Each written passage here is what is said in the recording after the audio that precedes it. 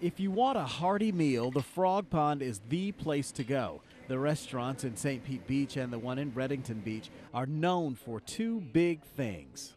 Portions and quality. That's definitely what we're known for, is portions and quality, good service, the whole works. One of the biggest complaints that you will get at the Frog Pond is that the portions are too large, if you can really call that a complaint. And this is exactly what I mean.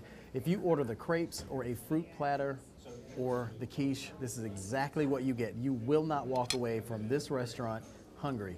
In fact, you might not walk away at all. You may have to be rolled out. This is very, very tasty.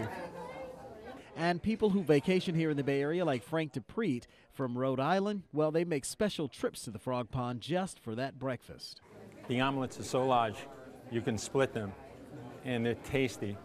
And for the first time I was down here, I got real Italian sausage.